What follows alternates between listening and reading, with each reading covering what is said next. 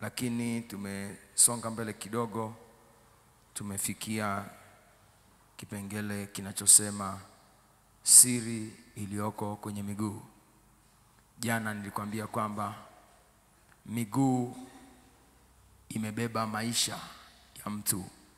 Miguu ina siri nyingi ndani yake, kwa sababu ndio kiungo cha mwisho cha mwili wa mwanadamu kinachogusana na ardhi.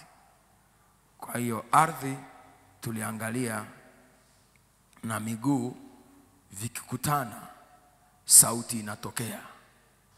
Kwa kuna namna fulani ardhi inaweza ikaishikilia miguu ya mtu. Miguu ya mtu inaweza ikashikiliwa na ardhi fulani. Na ndio maana tukaona pia kuna umuhimu sana wa kuikomboa miguu, kwa sababu tuliona miguu sio miguu kama ilivyo, bali miguu ni himaya. Ni eneo kubwa ambalo uko ndani lina maisha ya mtu. Kwa eneo la miguu linabeba vitu vingi. Na tukasoma kwenye ile Danieli sura ya 2 mstari wa 31 na kuendelea pale mpaka 33, tukaona vile ambavyo Nebukadneza aliota ndoto kwamba kuna sanamu yenye kichwa cha shaba na mikono na kifua ni fedha na viuno vyake ilikuwa shaba, lakini miguu yake ilikuwa udongo uliochanganyikana na chuma. Lakini kilitokea kitu cha ajabu sana, kwamba lilitokea jiwe. Wakati Nebukadneza anashangaa ile sanamu, likatokea jiwe likaja likaipiga ile miguu. Lilivyopiga miguu, maandiko yanasema sanamu yote ikasambaratika, ikawa vipande vipande. Tukaweza kujifunza kitu pale kwamba kwa nini jiwe lilienda kupiga miguu na sanamu yote ikasambaratika. Nilitegemea angesema lingepiga kifua, lingepiga, au labda alivyopiga sanamu ile ingedondoka chini, kwa labda ule uzito wa kudondoka chini ndio ikasababisha ipasuke vipande vipande. Lakini hapana, anasema tu baada ya miguu kupigwa sanamu yote ikasambaratika. Tukaona kwamba kwenye miguu, ukipigwa miguu, vitu vyote vitakuwa vimepigwa. Miguu ya mtu ikikamatwa, basi vitu vyote vitakuwa vimekamatwa. Ni kwa sababu miguu inawakilisha nafsi. Nafsi ni rahisi sana kukamatwa kupitia miguu. Watu wakitaka kukamata nafsi ya mtu wanatumia tu kukamata miguu. Wakikamata miguu, basi nafsi inakuwa imekamatwa. Kwa hiyo tukaona namna ambavyo miguu imebeba vitu vingi ndani yake. Bwana Yesu asifiwe. Sitataka kurudia sana hapo kwa sababu ya muda wangu, na leo ni siku ya hitimisho ambapo Mungu atafanya ukamilifu wa miguu kuhamia kwenda sehemu nyingine. Haleluya. Hata kama ni dakika 5, andaa moyo wako, ongeza imani yako. Mungu hawezi kuleta semina ya namna hii siku zote alafu ukabaki pale ulipokuwa. Inategemea jinsi ambavyo utakavyoamini. Lakini ukiamini kuanzia sasa, ukasema katika hitimisho la semina hii, maombi ya mwisho wa jioni ya leo, basi ardhi itakuwa imeachilia miguu yangu, ndivyo itakavyokuwa. Bwana asifiwe. Kwa hiyo jana tuliangalia dalili, tulifikia kipengele cha dalili ya miguu iliyokamatwa. Nafikiri tulishia kipengele cha ngapi pale, ili nimalizie niende kwenye pointi ya leo. Kipengele cha kinasemaje? Kukosa utayari wa kufanya chochote. Asante sana. Kwa hiyo dalili ya miguu ambayo sasa imefungwa, utajuaje miguu ya mtu imefungwa? Ni kwamba anakosa utayari wa kufanya chochote. hawezi kuwa na ubunifu, hawezi kuwa na maamuzi. Unajua ni kitu kigumu sana kuishi bila kuwa na maamuzi. Kuna mafanikio huwezi kuyapata mpaka uwe na maamuzi. Kuna mambo hayawezi kutokea mpaka ufikie mahali pa kufanya maamuzi. Aidha uamue kufanya au uamue kuacha, ndipo utapata matokeo. Kuamua kufanya au kuamua kuacha.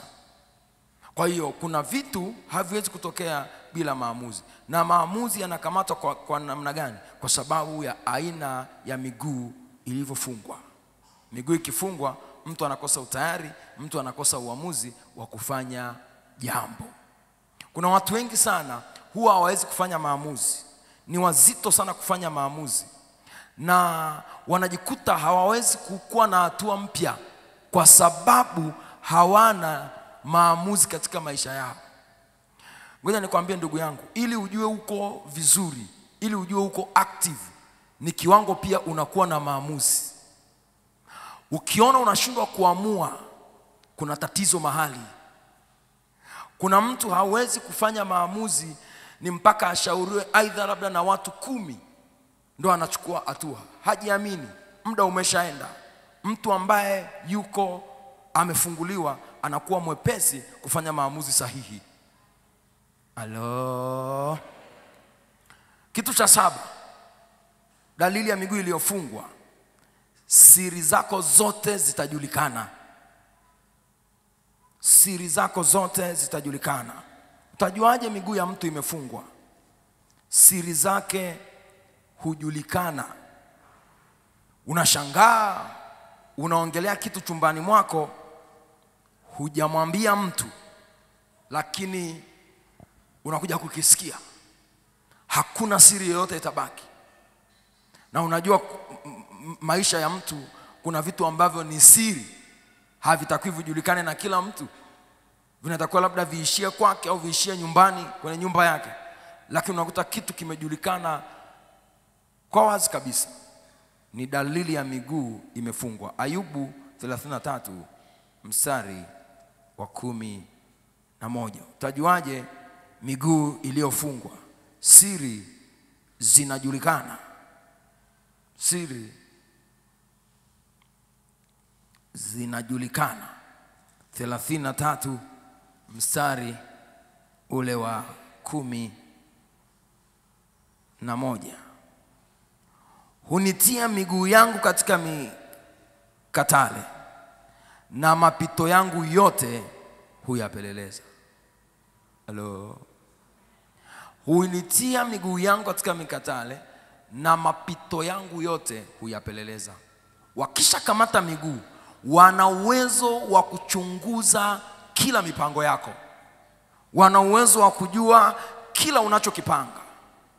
Unapanga mambo yako, kabla hujafikia yameshaharibiwa, kwa sababu yameshajulikana. Kwa nini yamejulikana? Wameifunga miguu kwa mikatale, na mapito yako yote wakayachunguza. Na maana wasingeweza kuchunguza mapito yako yote kama hawajaishika miguu. Saa nyingine unalaumu watu, wanaongea mambo yako yanajulikana, unakuta shida ni miguu yako. Hello. Bwana Yesu asifiwe. Pointi namba 8. Namba 8.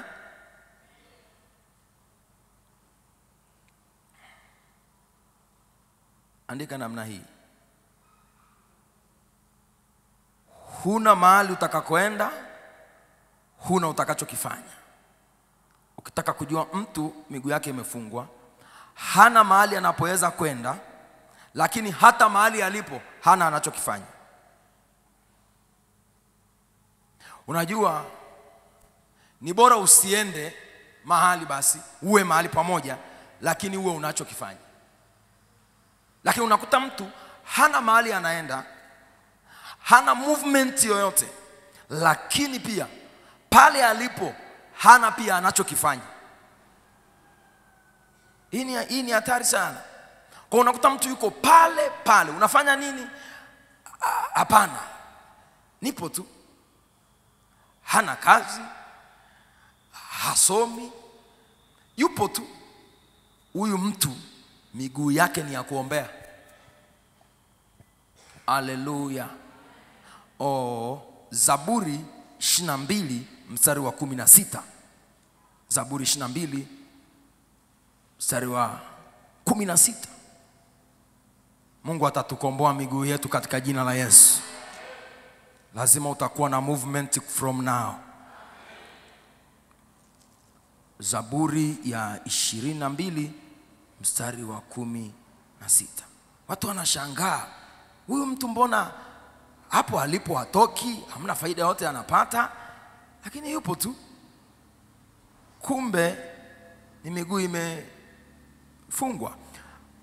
Anasema, kwa maana mbwa wamenizunguka, kusanyiko la waovu wamenisonga, wamenizuia mikono na miguu. Mbwa wamemzunguka, kusanyiko la waovu limemsonga, wamemzuia mikono na miguu.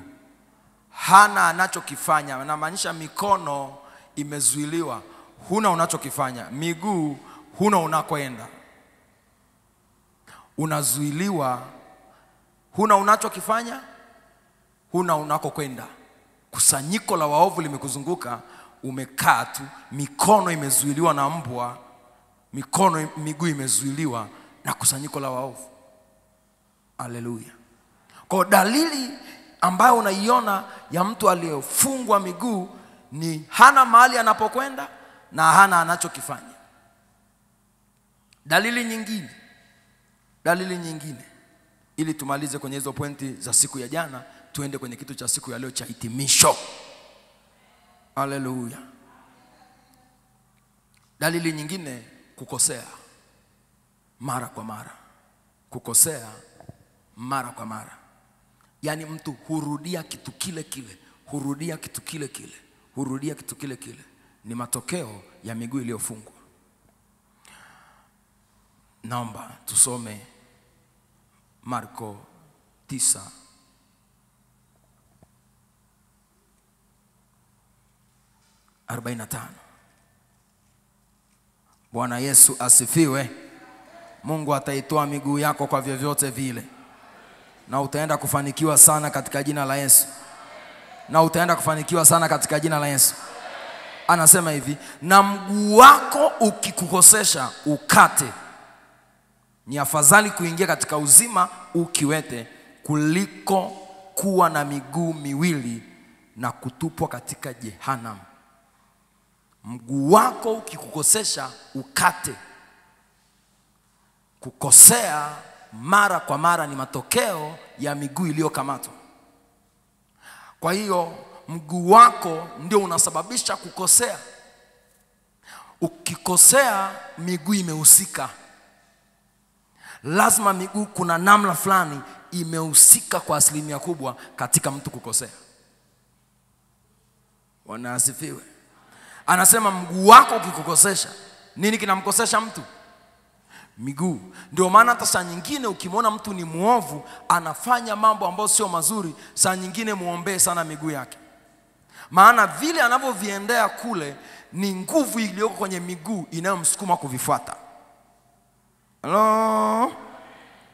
Kwa anakuwa mwepesi kufuata yale mambo mabaya kwa sababu miguu yake imefungwa.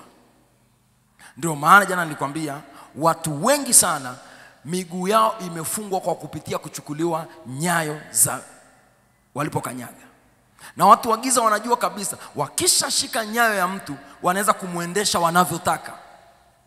Watampeleka popote anapotaka kwa sababu miguu wameidhibiti. Kwa hiyo kukosea mara kwa mara. Dalili nyingine ya kujua kwamba miguu yako imefungwa, sasa hizi ni za kawaida za kitaalamu, za kawaida ambavyo hata usipoziona kwenye Biblia unaweza ukazisikia katika mwili. Kuna watu wengine wanakuambia miguu yangu inakufa ganzi. miguu yangu inawaka moto, sijui kuanzia kwenye magoti kushuka huku kunafanyeje. Mwingine anakuambia, mtumishi, nasikia kuna vitu vinatembea kwenye miguu. Unajua hizo dalili unazoziona katika mwili hivyo, huenda matatizo yake ni ya rohoni. Mwingine anakuambia kisigino, sijui kisigino kinachoma, kuna sindano. Kuna watu wanakuaga na sindano za visigino. Akikanyaga anakuambia, mchungaji, kuna kitu kinanichoma. Kumbe unavochomwa namna hiyo, kuna kitu walichukua udongo wakachoma sindano, wakasema atapata maumivu maisha yake yote, hakuna mahali ataenda atapata furaha. Kwa hiyo unasikia kuna kitu kinakuchoma. Bwana asifiwe. Hizo ni dalili. Wengine miguu inauma. Miguu inauma tu. Ameenda hospitali, amepimwa, hakionekani kitu, miguu inauma. Sawa, kuna matatizo ambayo yanasababisha miguu kuuma, ambayo ni matatizo ya kiafya, hayahusiani na nguvu za giza. Labda mzunguko wa damu umeshindwa kufika kwenye miguu sawa sawa, na vitu vingine. Mtu akiumwa magonjwa ya figo muda mrefu au kisukari muda mrefu, kinapelekea miguu kupata shida. Mimi sizungumzii namna hiyo, nazungumzia namna ya rohoni. Ukiona, usiseme tu kwamba hii imesababishwa na matatizo labda ya kiafya. Asilimia nyingi sana matatizo ya miguu yanatokana na ulimwengu wa roho. Ndio maana nilikwambia hivi, kidaktari, matatizo mengi ya miguu kuyatibu yanakuwa ni magumu kuyaondoa. Kwa sababu matatizo mengi ya miguu yametokea rohoni. Kwa sababu gani? Shetani anajua kabisa akiharibu miguu, ameharibu mfumo mzima wa maisha ya mtu. Na nikwambie hivi, shetani watu wengi sana miguu yao ameikamata. Hata kwenye kitabu cha Amosi tutasoma, anasema ameiokoa miguu ya katika kinywa cha simba. Kwa nini miguu itolewe? Yani maana simba yeye alienda tu, miguu ina nyama gani? Simba shida yake ni kula nyama. Kwa nini akamate miguu? Unaelewa kabisa sio miguu hiyo ya kawaida. Nilikwambia miguu ni eneo lenye ukubwa wa kutosha, lenye vitu kule ndani. Maumivu ya miguu. Hebu tumalizie hii Zaburi ya 105 mstari wa 18. Mungu atakuondolea matatizo ya miguu kwa jina la Yesu. Kuna watu wako hapa wanaumwa miguu, leo ni mwisho. Nasema kuna watu wako hapa wanaumwa miguu, leo ni mwisho kabisa. Na utatoa ushuhuda siku moja. Utatoa ushuhuda Jumapili. Amina zenu zinakuwa nyonge za mashaka. Haleluya. Hilo tatizo la miguu lilonalo leo litaishia hapa. Utarudi nalo nyumbani, kwa sababu Mnazareti yuko hapa ili akuponye. Mwingine anakuambia miguu inakufa, ina baridi, ina halali usiku. Kuna watu wengine miguu ina baridi, mingine inawaka moto. Na usiombe miguu kuwaka moto. Unafikiri jambo la kawaida. Inawaka kweli na mtu halali. Mwingine anadumbukiza miguu kwenye maji ili apate usingizi. Mwingine anaiweka kwenye sakafu, kwenye tiles, ina moto. Kumbe ni ulimwengu wa roho unafanya hizo kazi. Bwana asifiwe. Zaburi ya 105 mstari wa 18. Utaendelea tena kuumwa hiyo. Walimuumiza miguu yake kwa pingu, akatiwa katika minyororo ya chuma. Walimuumiza miguu yake kwa pingu. Kwa hiyo lengo la shetani ilikuwa sio kuikata miguu ya Yesu, wala sio ni kuumiza. Kuna watu wana miguu inauma. Mchungaji, miguu inauma. Wengine miguu inavimba, ukibonyeza miguu shimo linatokea. Miguu inakuwa inavimba. Ukija kuangalia wengine pia wanakuwa na laana fulani. Kama mama alivunjika mguu na mtoto naye anavunjika mguu pale pale. Hilo ni tatizo la kiroho. Jaribu kufuatilia watu wengi ambao walivunjika mguu kwenye familia. Kuna mtu alifuata akavunjika hivyo hivyo. Hivi unajua kuvunjika mfupa zamani ya Agano la Kale, hata mtu alikuwa akivunjika kiungo chake haruhusiwi kuhudumu katika madhabahu. Kuvunjika sio swala la kawaida, kuna kuvunjika laana, sio bahati mbaya. Halo? Sio kwamba umeteleza. Yaani tena unakuta mtu anavunjika mahali pa ajabu sana.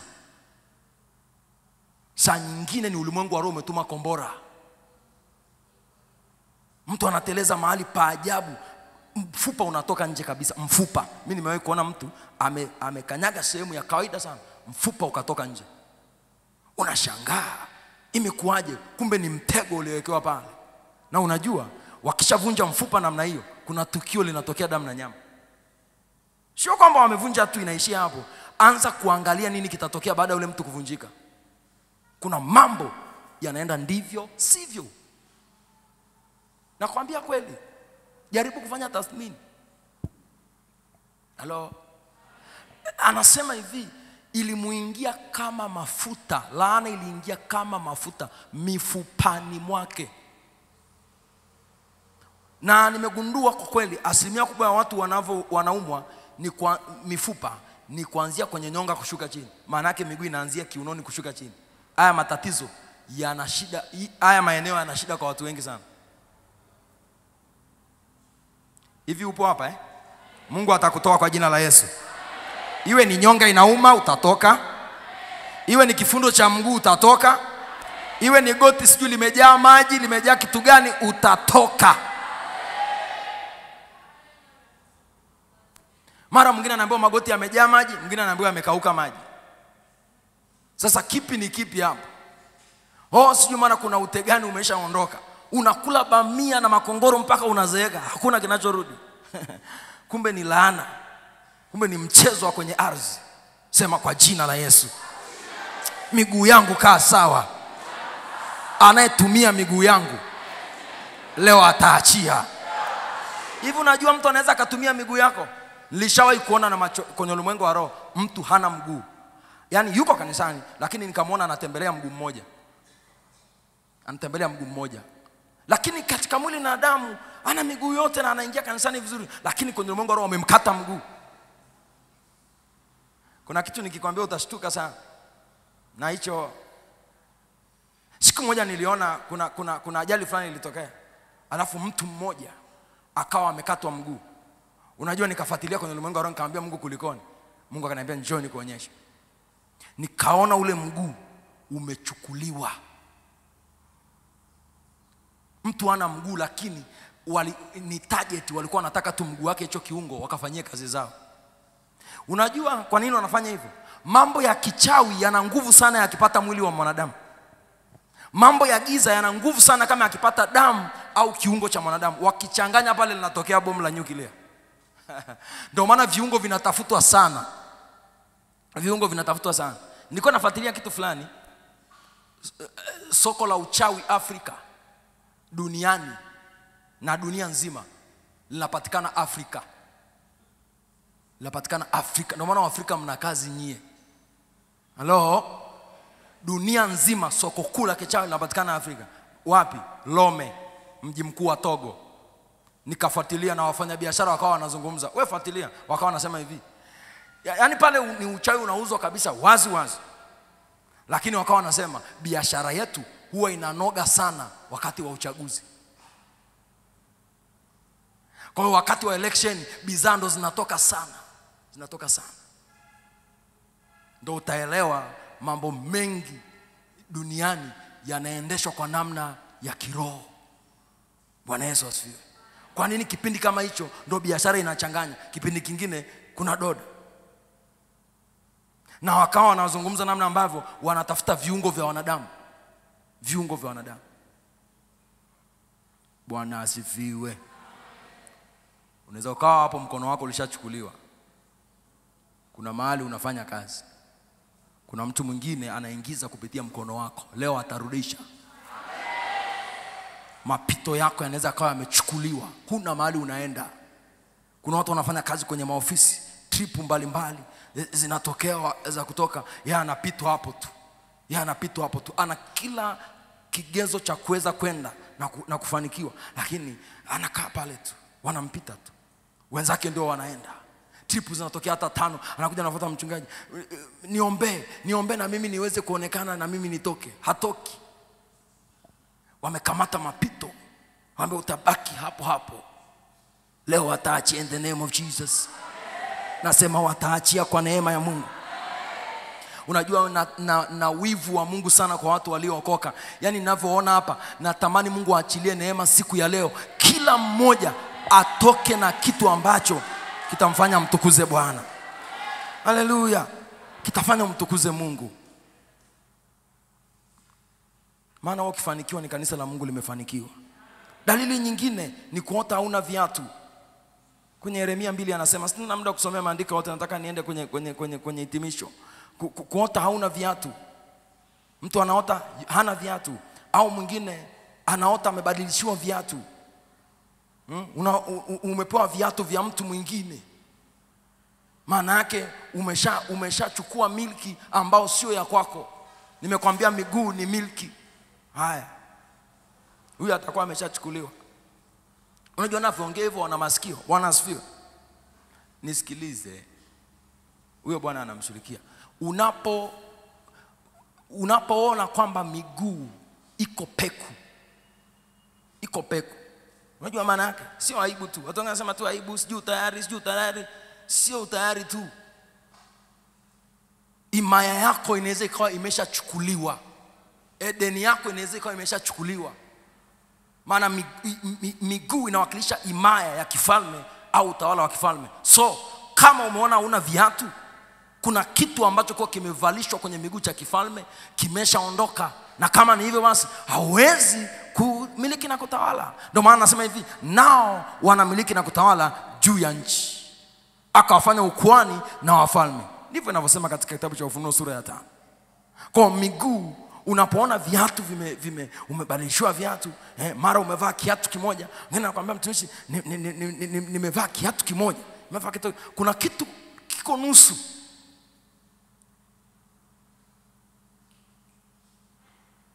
Mwingine anakuambia ninaona nimevaa hebo. Amevaa suti nzuri, lakini mwisho huko juu kote kwa vizuri, lakini chini ana hebo. Hatari sana.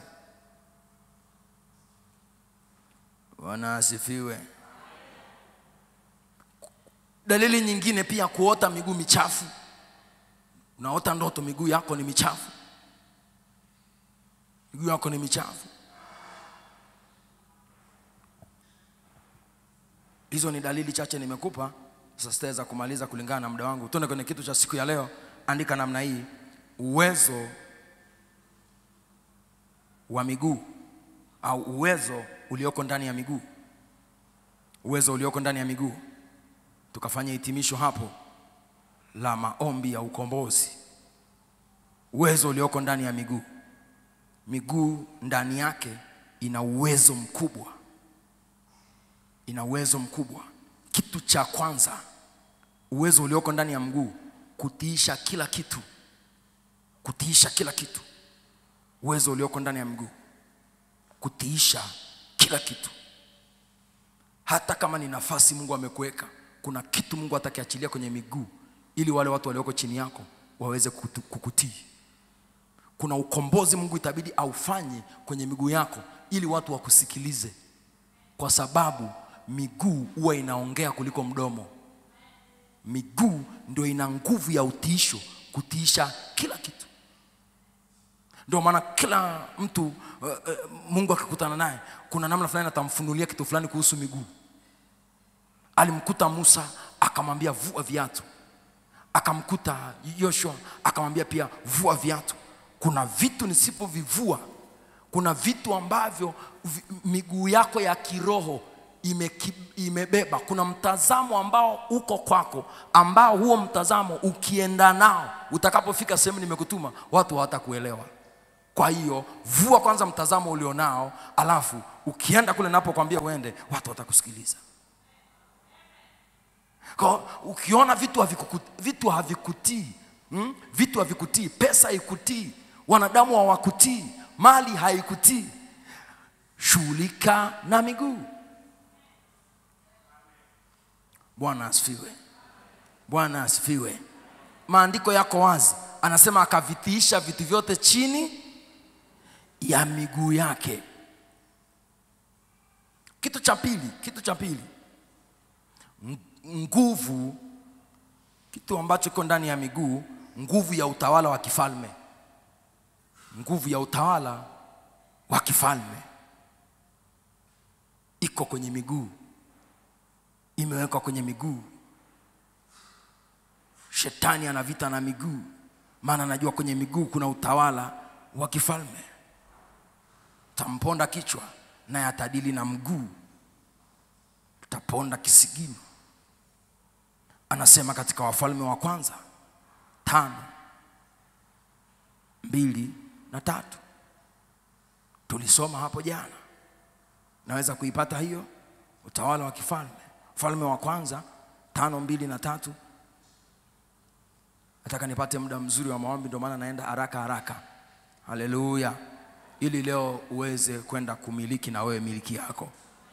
Basi Sulemani akatuma watu kwa Hiramu akasema, ndio, umemjua Daudi baba yangu jinsi asivyoweza kujenga nyumba kwa jina la Bwana Mungu wake, kwa sababu ya vita vilivyomzunguka pande zote, hata Bwana alipowatia watu chini ya nyayo.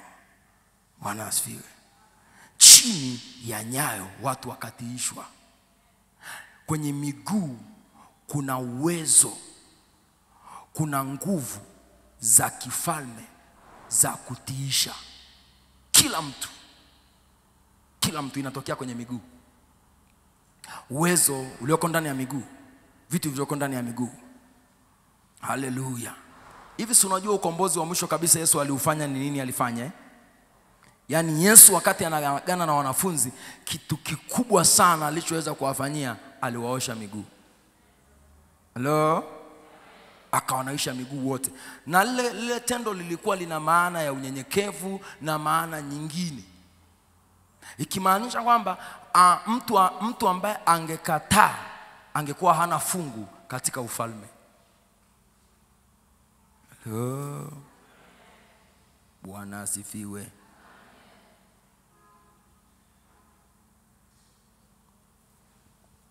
Kitu cha tatu. Ndani ya miguu kuna uwezo wa kutunga sheria na kutekeleza sheria.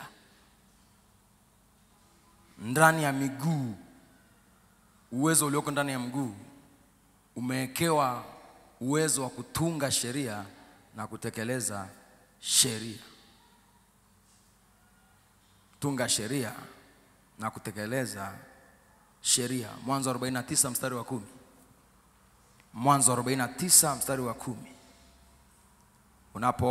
Unapoombea bunge liweze kuwa na utungaji mzuri wa sheria, lazima uombee wabunge wetu miguu yao, ili waweze kuwa na namna nzuri ya kutunga sheria ambazo zitakuwa na manufaa katika taifa. Kwa hiyo lazima uinue miguu yao kuiombea. Hiyo ni siri nakupa. Nimesema Mwanzo ngapi? 49 mstari. Fimbo ya enzi haitaondoka katika Yuda, wala mfanya sheria kati ya miguu yake. Wala mfanya sheria kati ya miguu yake, kati ya utawala wake. Maana yake miguu ya Yuda ilikuwa imefunguliwa kiasi ambacho hakutakuwa na namna atakosa namna ya kuongoza. Atakuwa na akili ya kuweza kupanga serikali vizuri, kwa sababu miguu ya Yuda ilifunguliwa kweli kweli. Halo? Bwana asifiwe. Mwambie mwenzako, ndani ya miguu yako kuna uwezo usiouona ambao shetani anauogopa sana. Kwa saa nyingine unaona mtu ana vita, miguu yake ina shida, kumbe adui analenga vitu vingi ambavyo anavyoviona huko ndani. Huko ndani anaona himaya kubwa, Uko ndani anaona uwezo mkubwa wa kutiisha. Uko ndani anaona utajiri. Uko ndani anaona mamlaka. Uko ndani anaona. Kitu cha ngapi? Cha 4. Vitu vilivyoko ndani ya miguu. Nazungumzia vitu vilivyoko ndani ya miguu. Sehemu kubwa ya uhai iko kwenye miguu. Sehemu kubwa ya uhai imeshikiliwa na miguu, sio na moyo tu. Haleluya. Ndio maana miguu ni chombo cha kutoa signal. Asilimia kubwa sana mwili hauko sawa, miguu na kichwa. Ni hivi vitu viwili. System ya mwili isipokuwa sawa, kinaweza kikapumulia kichwani, kinaweza kikapumulia mguuni. Ndio sehemu za haraka sana. Yaani unashangaa tumbo inaleta shida lakini ni mguu unavimba. Wewe unashangaa tumbo inaleta shida alafu mguu ndo unavimba. Unashangaa damu inapungua, kichwa kinauma. Yaani hivi viungo viwili ukiona shida usipuuzie. Yaani ukiona shida kidogo kwenye mguu ifuatilie. Maana inakupa signal kwamba kuna kitu kikubwa ndani yako hakiko sawa. Sio unaumwa na kichwa unaambiwa kunywa maji tu. Unakunywa maji kweli. Hii kichwa inavyouma ni signal kwamba kuna kitu hakiko sawa huko ndani yako. La sivyo dili kiroho, nenda kamwone daktari. Sasa watu wanasema mchungaji unasemaje? Kuna vitu vingine sio kwamba utaviombea tu, itabidi uende kwa wataalamu. Sijasema kwamba basi kwa sababu ni hiyo kila kitu ni rohoni tu basi utamaliza rohoni tu. Kuna mwingine tu amepungukiwa damu, hamna pepo, anataka kula mboga za majani.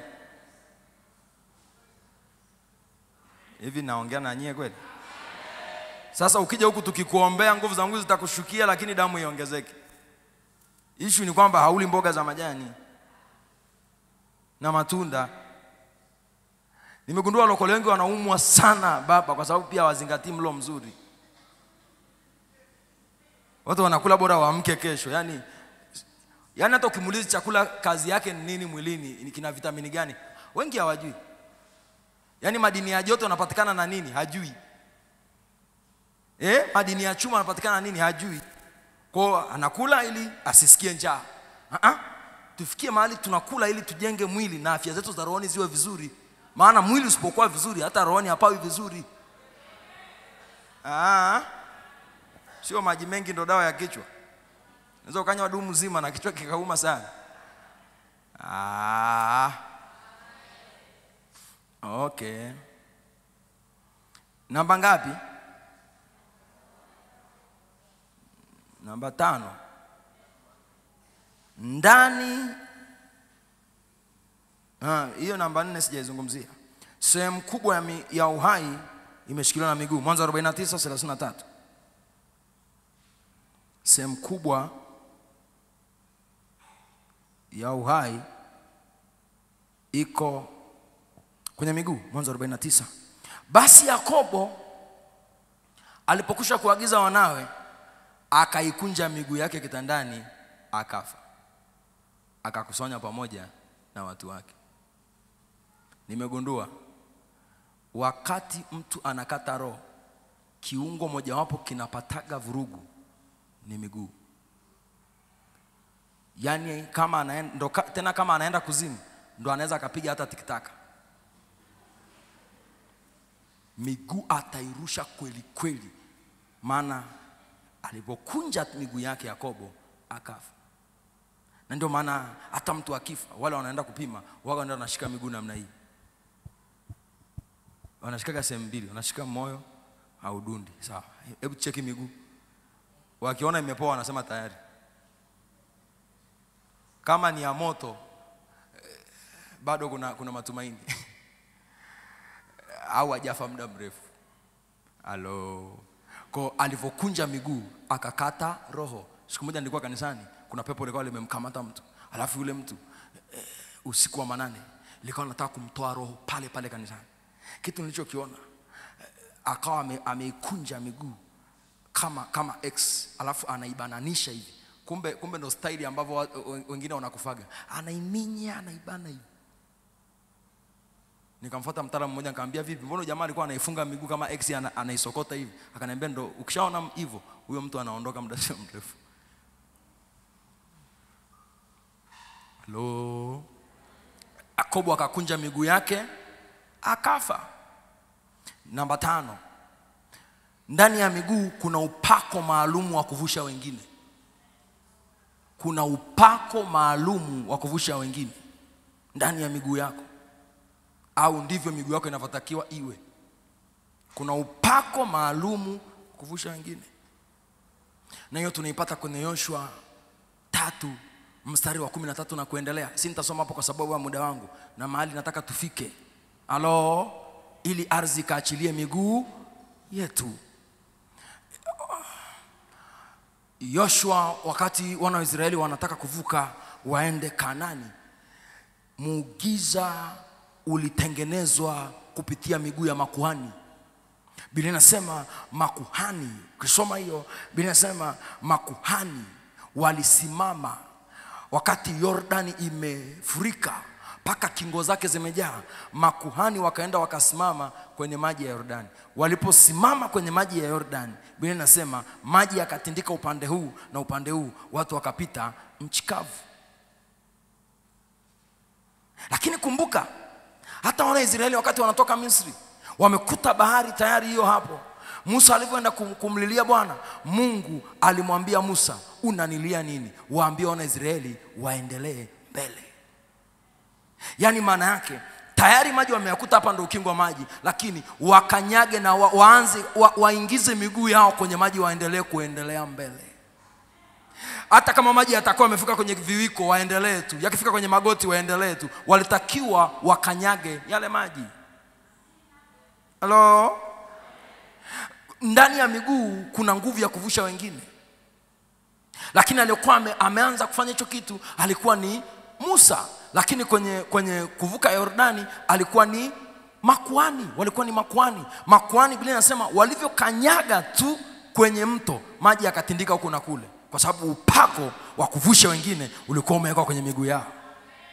Ukiona katika maisha yako huna mtu hata mmoja unaweza kumvusha mahali, miguu yako ina shida.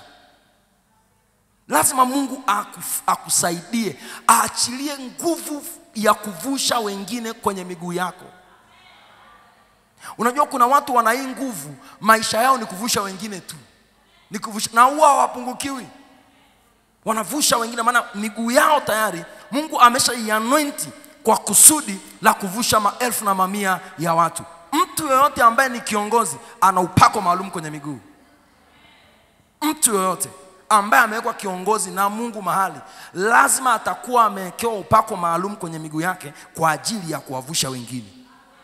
Huo upako ukai kwenye mikono, unakaa kwenye miguu. Na ndio maana pia vita kubwa sana ya kiongozi pia ni miguu yake.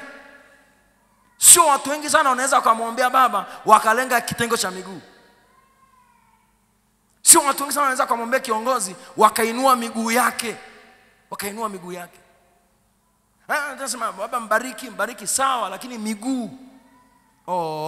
Samueli wa kwanza 2 mstari wa 9. Naomba hiyo. Samueli wa kwanza 2 mstari wa 9. Miguu ya kiongozi inatakiwa kuombewa. Ulinzi. Maana anaweza akateleza, anaweza akajikwaa.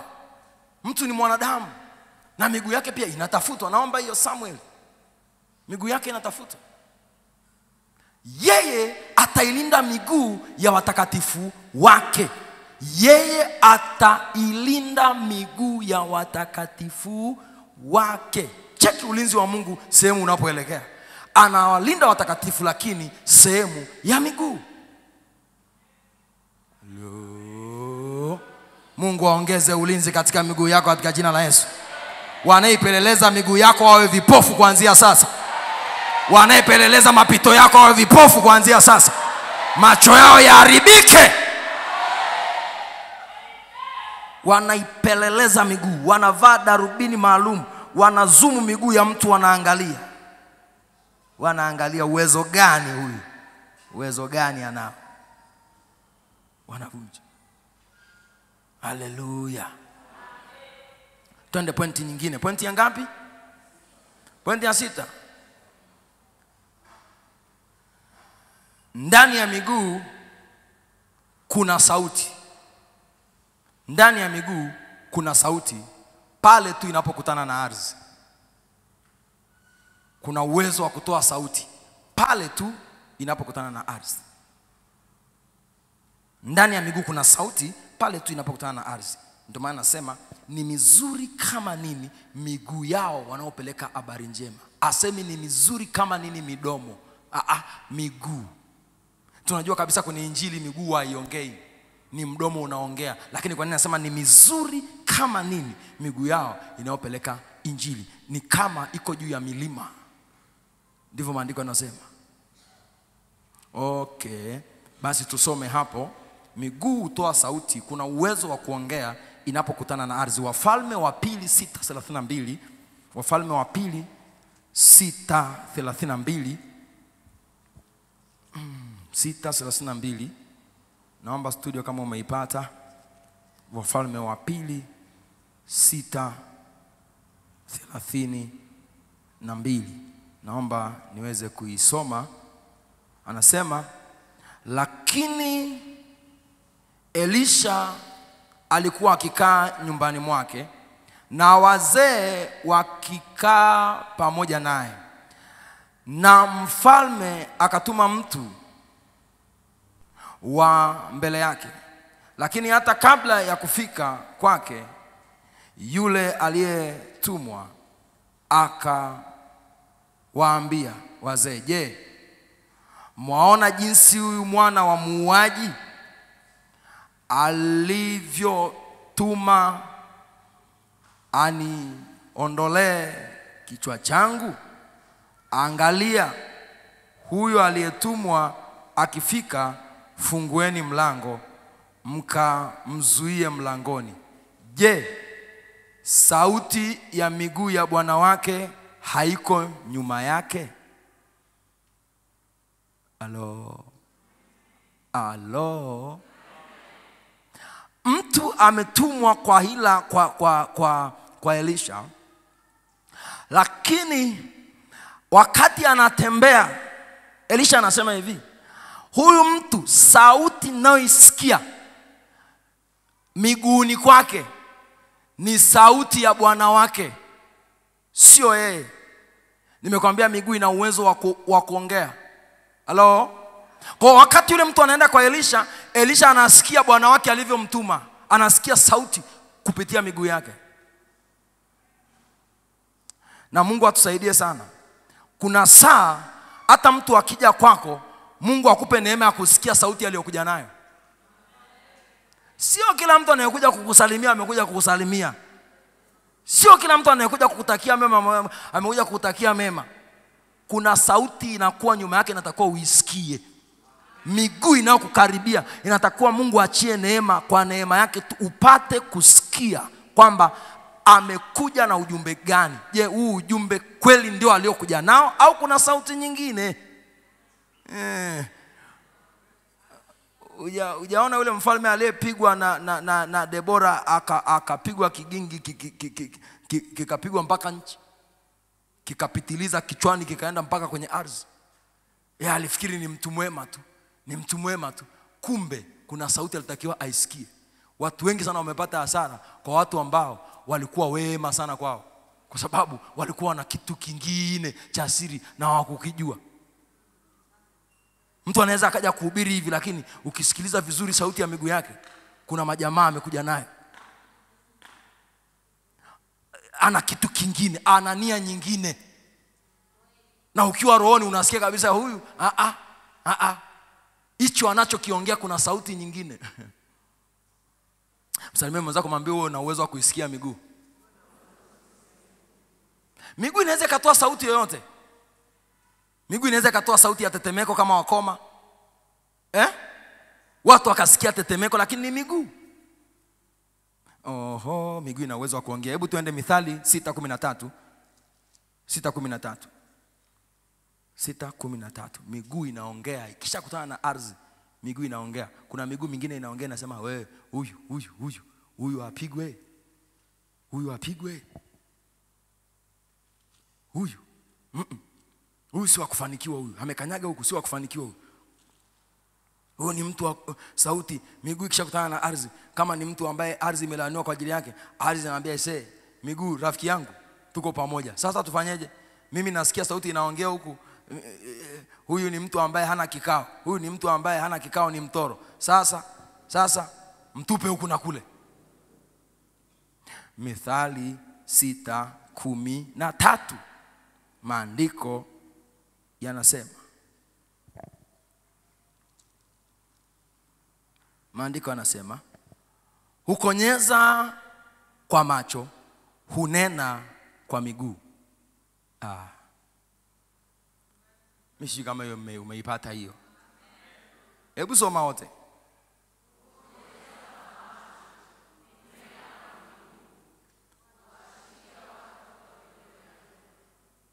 Halo.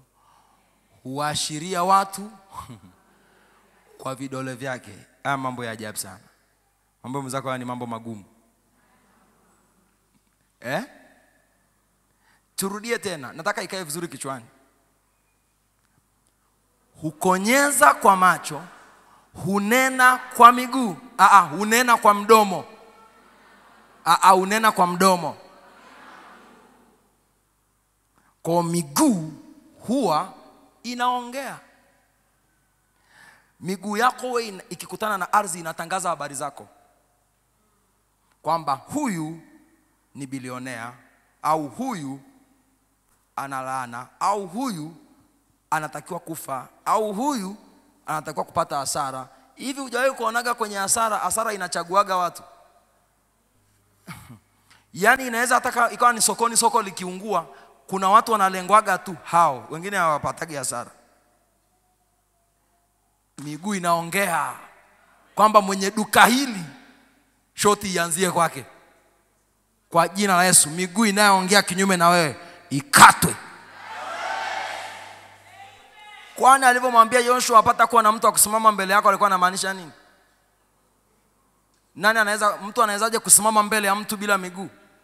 Udhibiti mkubwa unaokudhibiti wewe, kuna miguu imesimama mbele yako upiti. Inatakiwa ikatiwe hapa. Vunja. Halo? Kuna watu kazi yao ni kuzuilia watu. Wamesimama upiti. Unakuwa kama Farisayo. Yeye haendi na anayetaka kwenda anazuia. Yaani kuna mtu hataki mtu afanikiwe, lakini pia na yeye afanikiwi. Sasa ana faida gani? Kata. Ni bora yule ambaye hataki kufanikiwa lakini anaacha wewe uende basi, ili uweze kumsaidia. Sasa wewe uendi na yeye aendi. Kata. Halo? Akamwambia Yoshua, acha huruma. Hapata kuwa na mtu atakayesimama mbele yako. Na ndio maombi tunaenda kuelekeza hapo. Kila mguu kata. Ujaona Biblia inasema shika upanga wako. Shika upanga wa Roho. Upanga kazi yake ni nini? Ni kulalia Upanga kazi yake ni kufyeka. Kwa mguu uliosimama unafyeka. Anazuia usiende viwango vingine kiuchumi. Mzimu wa kwenu. Mchawi gani? Anayezuia. Wewe feka tu.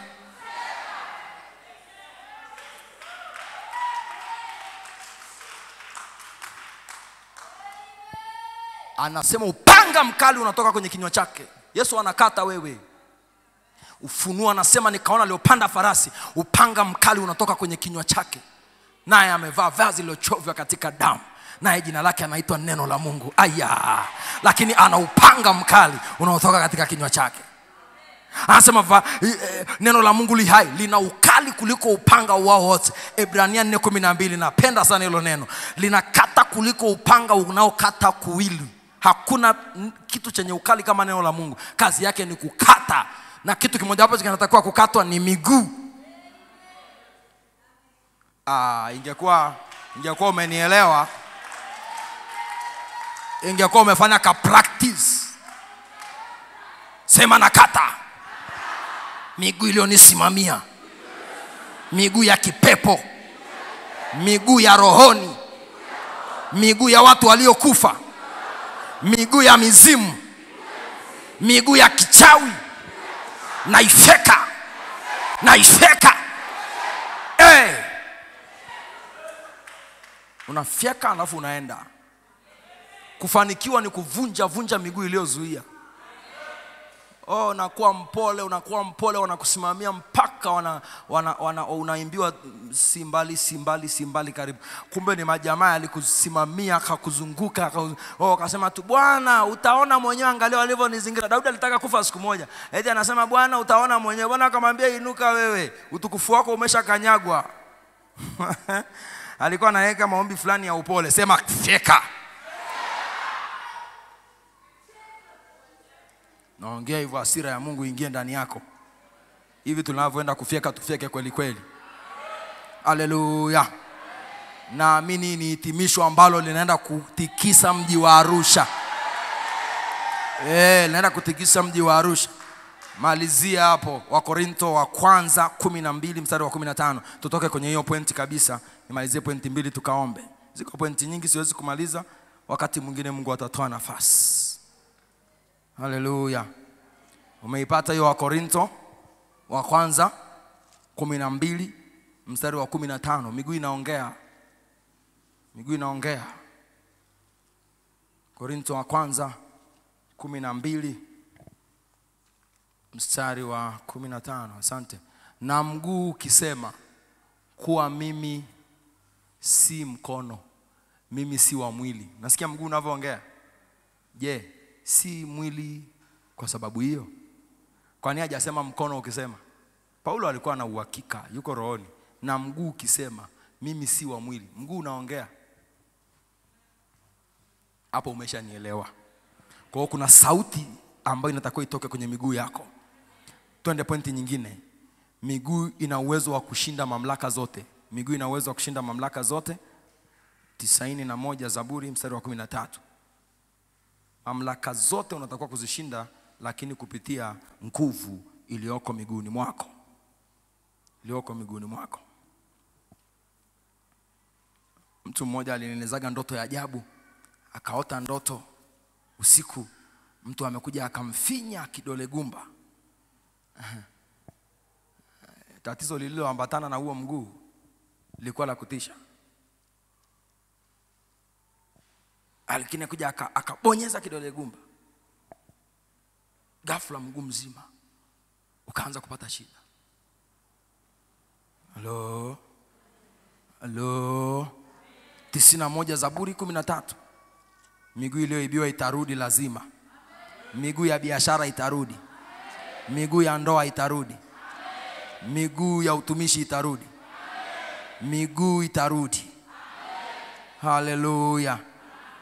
91:13. Utawakanyaga simba na nyoka, mwana simba na joka utawaseta kwa miguu. Utawaseta kwa miguu. Kwenye miguu kuna uwezo wa kushinda falme zote. Zote uwezo huo umewekwa kwenye miguu.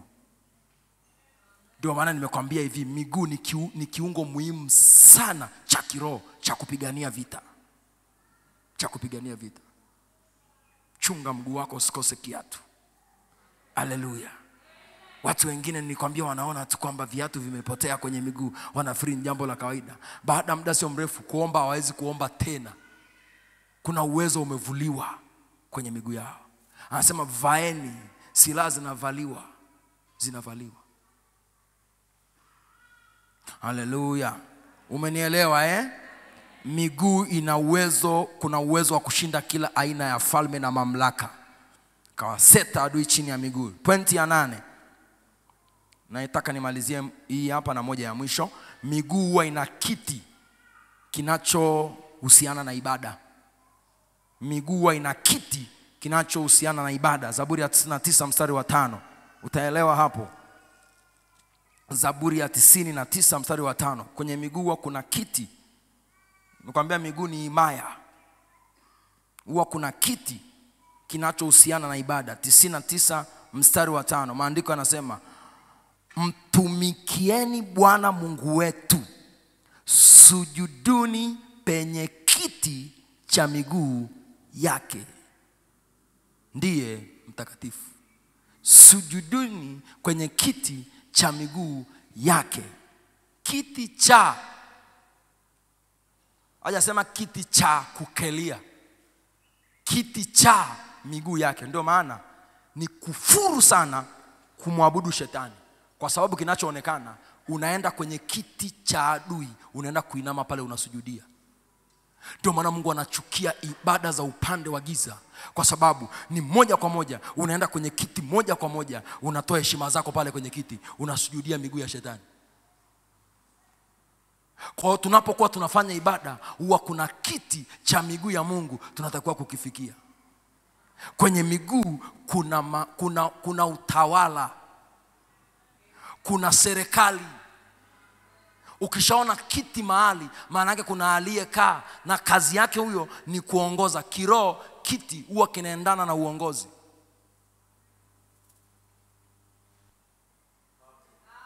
Halo? Bwana asifiwe. Bwana Yesu asifiwe. Bwana Yesu asifiwe. Mwambie kuna kiti cha mguu wako, kuna kiti ambacho kinatawala eneo la ibada.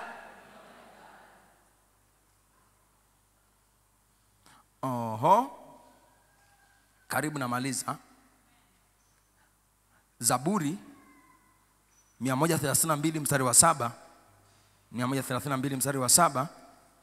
Zaburi 132 mstari wa 7. 132 mstari wa 7. Na tuingie katika maskani yake, tusujudu penye kiti cha kuwekea miguu yake. Duniani, mbinguni ni kiti cha Mungu.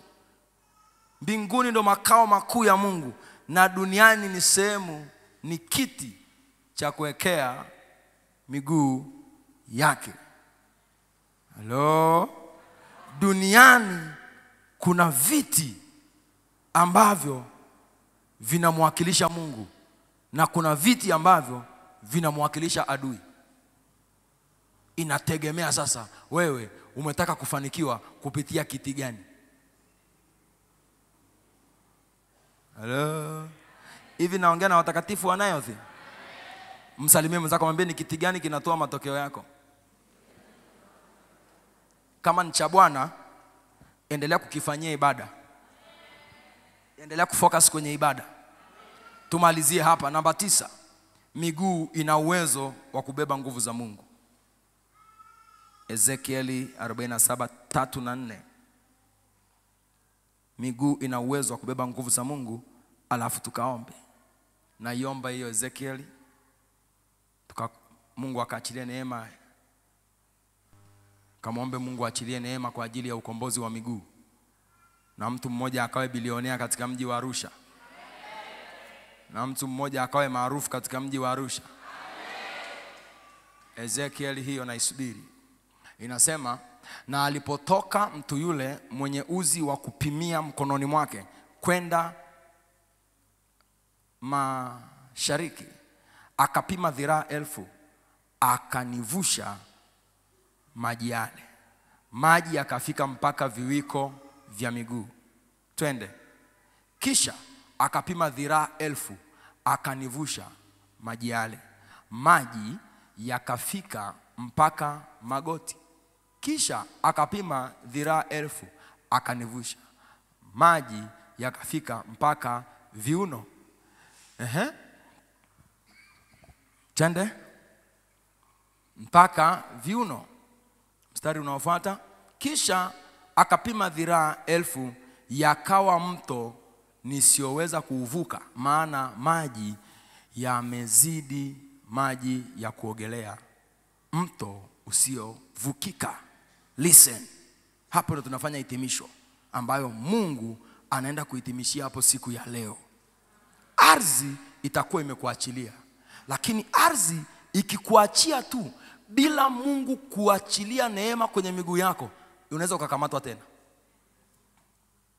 Sina mashaka kwamba Mungu asilimia kubwa tayari miguu ya watu wengi tangu tumeanza kuna uhamisho umetokea.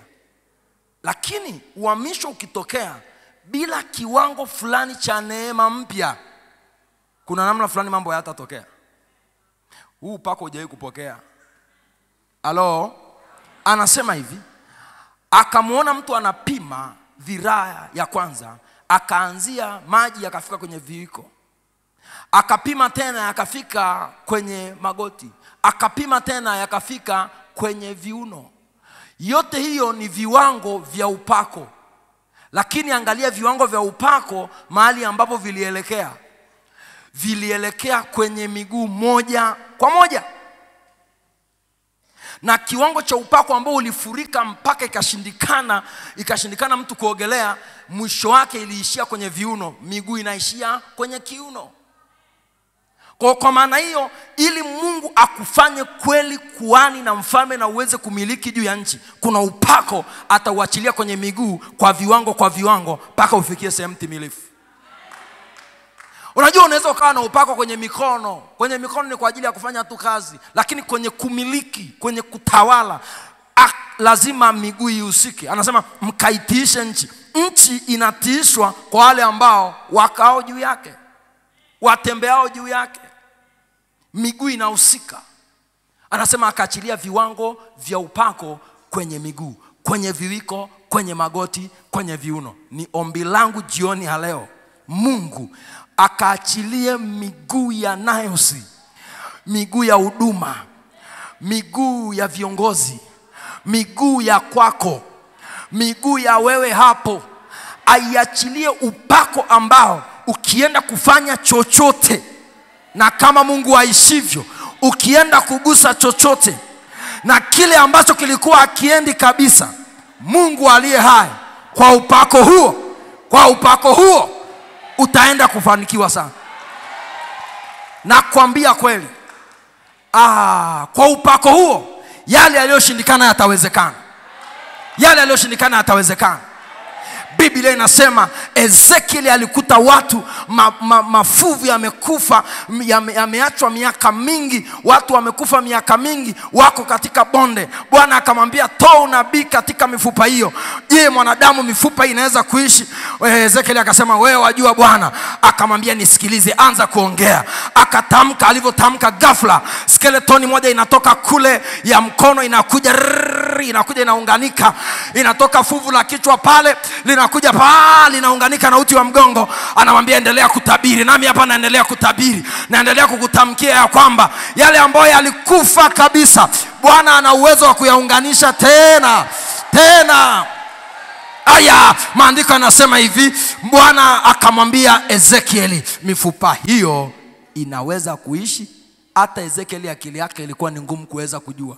Mwisho wa siku Biblia inasema ya kwamba wakainuka mifupa ile ilikuwa kwenye uwanda, alafu ikasimama kwa miguu yake, ikawa jeshi kubwa. Ikasimama. Na wewe utasimama kwa jina la Yesu. Miguu iliyochoka Bwana ataitia nguvu leo. Ni kuna mambo fulani labda umepitia muda mrefu ya majaribu yamekuchosha kabisa, lakini nataka nikwambie Mungu anazo nguvu. Mungu hajaishiwa nguvu. Mungu hajaishiwa power. Anaweza kuachilia some power, some anointing. Hello. Miguu yako ikipokea nguvu, maisha yako yanabadilika. Miguu yako ikipokea kiwango fulani cha upako, hata watu huku nje wataona. Hata watu huku nje watarealize kwamba mtu huyu sasa kuna viwango anatembelea. Maana upako umeongezeka. Leo ni siku ya kuongezeka kiupako. Na nataka nitangaze wale wanaoumwa na magonjwa ya miguu, nataka niombe maombi nao dakika 2, alafu ndo tuende kwenye maombi mengine. Unajua kabisa unasumbuliwa na magonjwa ya miguu usiyoyaelewa. Nataka nifanye hivi. Hapa katika damu ya Yesu, hapa ni madhabahuni. Kwenye huu mstari huu kote kuja huku, hii ni madhabahu. Amen. Nataka nipaombe. Utakapokuja utasimama hapa, chochote ambacho kimewekezwa kwenye miguu yako cha adui cha kukutaabisha lazima kiliwe na moto. Lazima kiliwe na moto. Baba, katika jina Yesu, ili eneo kuanzia sasa na liinua mbele zako, na kama vile lilikwisha kuweka wakfu, naomba kila atakayekuja kusimama hapa, nguvu zako ziweze kufungua miguu yake. Kila aina ya ugonjwa aliokuwa nao uweze kumuondoka. Wewe Ardhi umesikia. Sasa hivi uko wakfu kwa ajili ya kuondoa kila tatizo la miguu. Umesikia. Njoo mbele. Wewe ambaye unajua miguu yako ina shida. Wengine wakisimama tu hapa, maana nimeshapaweka wakfu. Usije kimwili. Njoo ukiwa unajua kwamba pamefanywaje.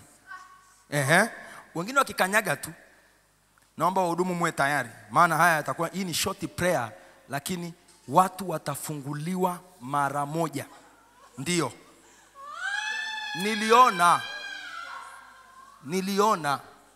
Niliona watu wamekuja hapa mbele, alafu Mungu akawa ameachilia nguvu kwenye Mungu anawafungua mwenyewe. Sikuwaombea. Kwa kweli sikuwekea mikono. Mungu alichokifanya, alifanya hichi anachotaka kukifanya saa hii. Yes Lord. Bwana, angalia watu hao wote hawa. Kila mmoja hapa ana kitu chake kwenye mguu kinamtabisha. Kuna wengine saa hii watasikia shoti. Shapatapatapa. Shepala baba. Bwana, ule upako wako wa kufungua miguu ya watakatifu. Rabosa. Yes.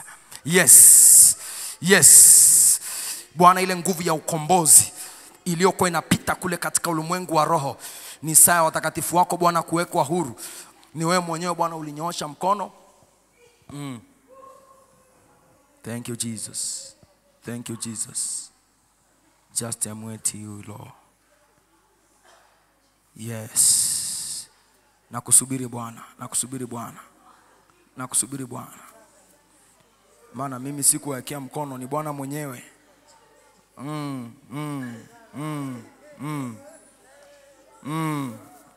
Kuna matatizo yanaondoka. Hayo yanaondoka. Aliyeng'atwa na nyoka kwenye mguu, sumu ya nyoka iliyokuwa unatembea nao kwenye miguu, uponyaji wako Bwana anauachilia sasa. Ndio. Aliyekuwa anakimbizwa na nyoka, hiyo vita inaisha. Shetani ametamani kugonga mguu wako. Hiyo vita inaisha. Yes.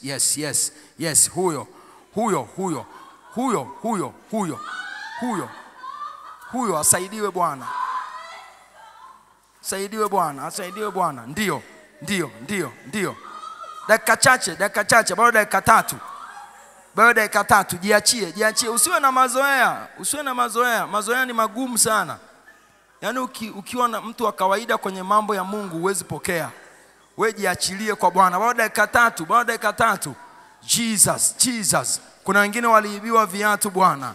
Kuna wengine hao viatu vilipotea. Viatu viliibiwa. Imaya yake imeondoka. Huyo yuko wapi Bwana? Yuko wapi huyo mtu Bwana? Roho wa Bwana karibu. Rudishia watu imaya yao hawa. Haya matatizo ya miguu. Ndio. Kichome. Kitu kinakuchoma kwenye mguu. Hicho kisindano. Hiyo sindano. Ndio. Inaondolewa. Ni saa yako kufunguliwa. Imala baba sheta la baba sata. Naomba tusimame sasa watumishi wa Mungu. Naomba tusimame wote. Inua mikono yako juu. Thank you Jesus. Ni saa yetu ya kwenda kukombolewa na Bwana. Baba shata. Jiachilie tu mpaka kule nyuma pia. Huwezi kujua, labda kuna mwingine hajui kama hata ana hilo tatizo, lakini Bwana ameamua kumkomboa miguu yake. Thank you Jesus. Baba karibu Baba. Baya baba. Kata papa ya baba. Kapa papa. Mika mama yeketekepete. Miguu iliyozikwa Bwana. Miguu iliyozikwa Yesu. Itazame miguu yetu e Bwana. Wamezika miguu yetu. Wamezika miguu yetu. Itazame Bwana. Itazame Bwana. Itazame Bwana. Baba, angalia hawa ni watakatifu wako. Cheki wameacha vyote wamekuja kwako. Tazama Bwana, wameacha kazi zao. Wametafuta msaada kwako. Baba, naomba msaada. Baba, naomba msaada. Baba, naomba msaada. Hivyo vitu vinawasha kwenye miguu. Hivyo vitu vinatembea kwenye miguu. Hizo siafu kwenye miguu. Hizo siafu kwenye miguu. Hizo papa. Hiyo papa. Inaondolewa hiyo nguvu. Inaondolewa hiyo nguvu. Inaondolewa hiyo nguvu. Hiyo inaondolewa. In the name of Jesus. In the name of Jesus. Achia hiyo miguu. Achia kwa mamlaka ya Yesu. Achia, toa. Toa vitu vyako. Vinatolewa kwa nguvu. Malaika pita. Fanya haraka malaika, muda unaenda. Ngoa haraka. Kila pando ulilopandiwa mguuni kwako linangolewa. Linangolewa.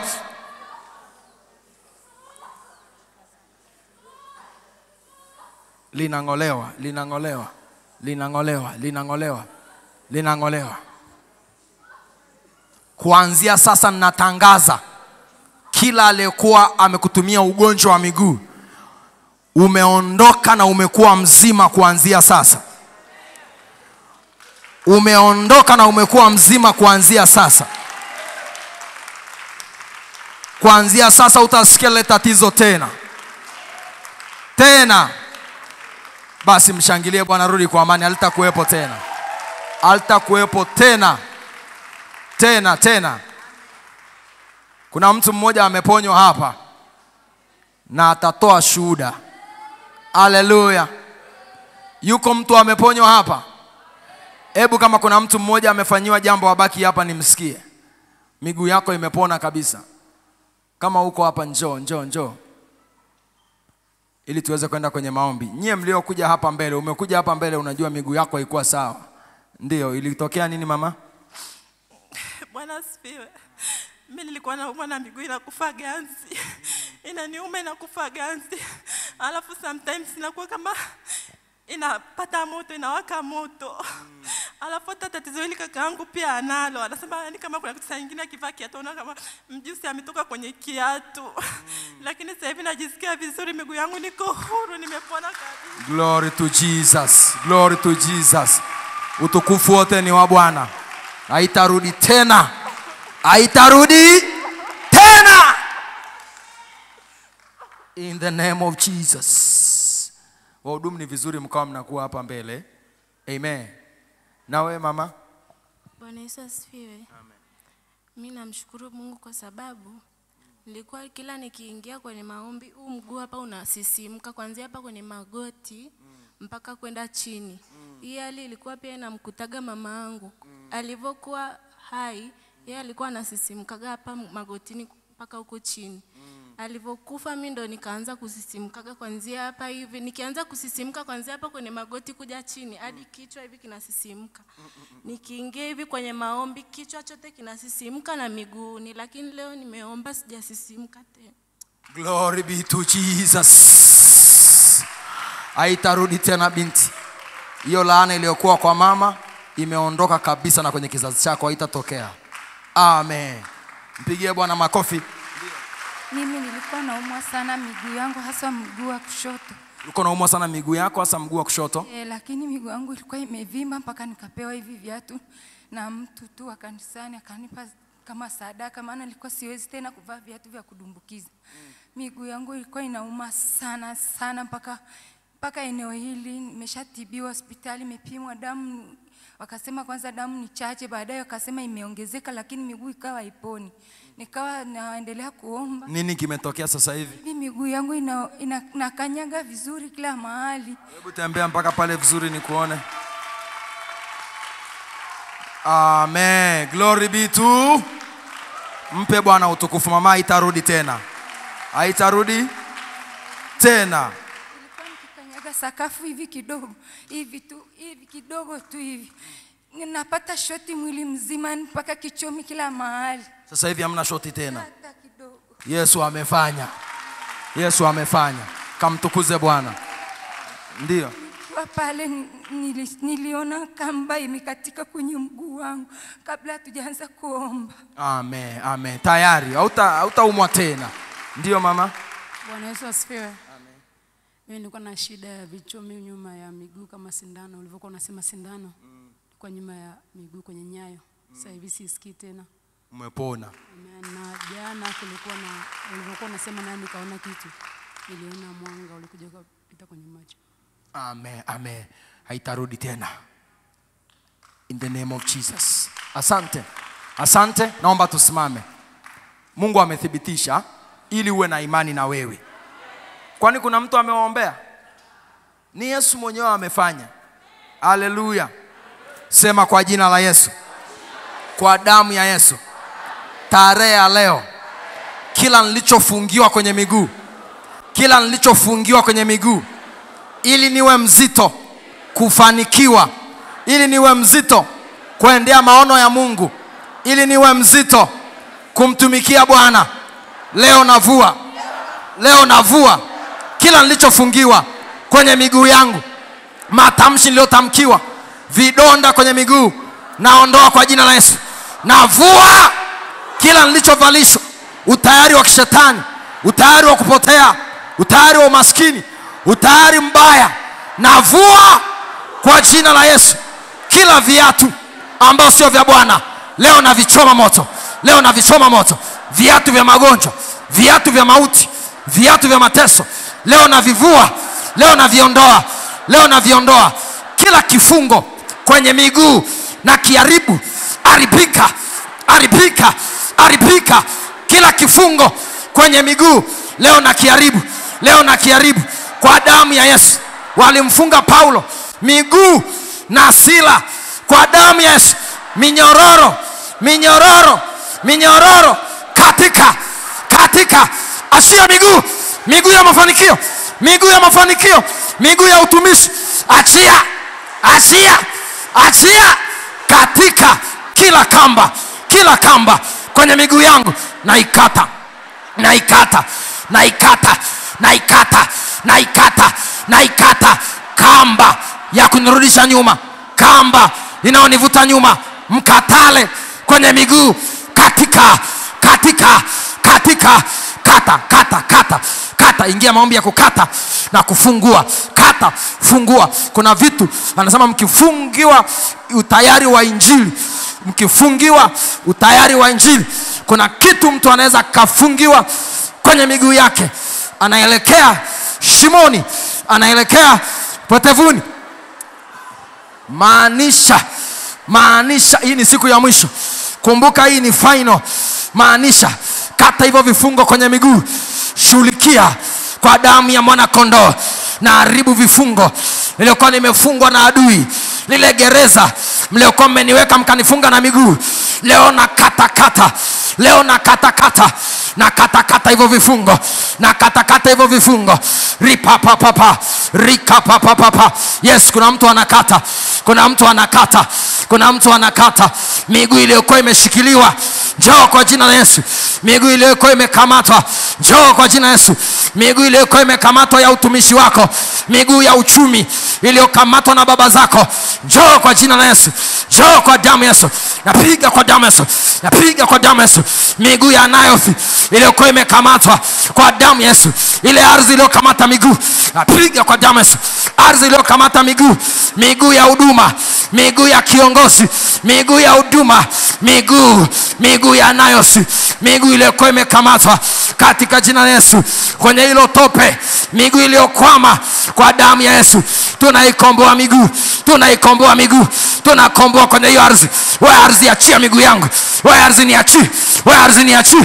Ya rababa, nafanya vita na ardhi. Mwanzo sura ya 2, jeshi lake lote. Mungu akaumba mbingu na nchi na jeshi lake lote. Lile jeshi la kwenye ardhi linaloshikilia miguu, piga na lichanganya. Lile jeshi la kwenye ardhi linaloshikilia miguu, piga na lichanganya, piga na liua, piga na liharibu.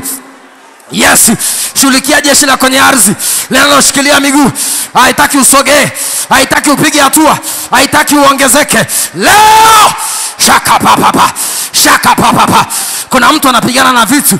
Kuna vitu vinashikilia miguu ya watu kwenye ardhi, vinaharibika, vinaharibika, vinaharibika, vinaharibika, vinaharibika, vinaharibika, vinaharibika, vinaharibika, vinaharibika. Hayo majeshi wasimamizi wa ardhi, piga achia miguu yangu, piga achia miguu ya wana wanayosi, piga. Hawa ni watu ni wa kimataifa, nayo ni huduma ya kimataifa, miguu ya kimataifa, miguu, piga achia miguu, piga achia miguu, piga. We simba uliokula miguu sawa na Amosi, piga na kuharibu, piga achia miguu ya watakatifu wanayosi, achia miguu ya kazi zao. Hii ya baba, hiyo miguu iliyoshikiliwa na ardhi, hautoki hapo mahali, hautoki, wamekushikilia hapo.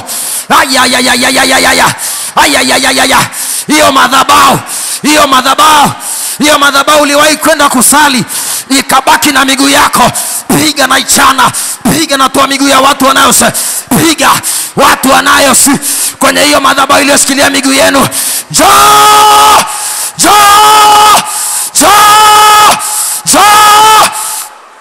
kule mliko, miguu yenu inatoka kwenye viwango vya Kimisri, viwango vya kutumikishwa, viwango vya Kibabeli. Yes, kumbuka ni finali. Leo lazima utoke, leo lazima uchomoke.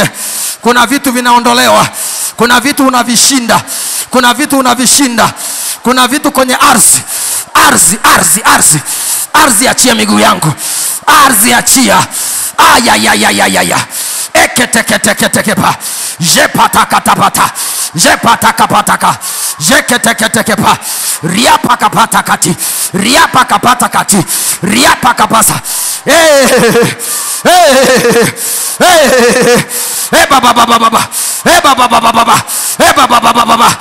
Katakata, imaya yangu, imaya miguu yangu, imaya yangu ya kiroho inayowakilisha miguu, leo naikomboa, leo naifuata kwa damu Yesu. Imaya ya utajiri wangu, imaya ya mafanikio yangu, leo naifuata, kukimbizwa mbali na maskani yangu, kukimbizwa mbali na imaya yangu, kukimbizwa mbali kwa damu ya Yesu, kwa damu ya Yesu. Miguu iliyokimbizwa leo nairudisha, miguu iliyokimbizwa leo nairudisha. Leka baba yata, eketeketeketepa, rapa. Naona kuna watu wanakimbia, wengine wanapaa, speed inaongezeka mpaka wanakuwa kama ndege. Yes, kimbia wewe. Hii sio semina ya kawaida. Wewe changamka, kimbia, ongeza speed, bora utoke jasho, lakini Bwana atakuwa amekutoa speed. Hiyo speed ikababa, miguu ikimbie ilipokuwa imeshikiliwa, miguu ikimbie. Mizimu achia miguu, naongea na wewe mzimu, naongea na wewe Mungu wa kwao, naongea na wewe Mungu wa uongo, achilia hiyo miguu, achilia uliomshikilia, achilia huyo mwachie, huyo anatoka, chakapata, ikapapa, huyo anatoka Umasaini, anatoka Simanjiro, anatoka. Achia hiyo miguu, ndio wanatoka,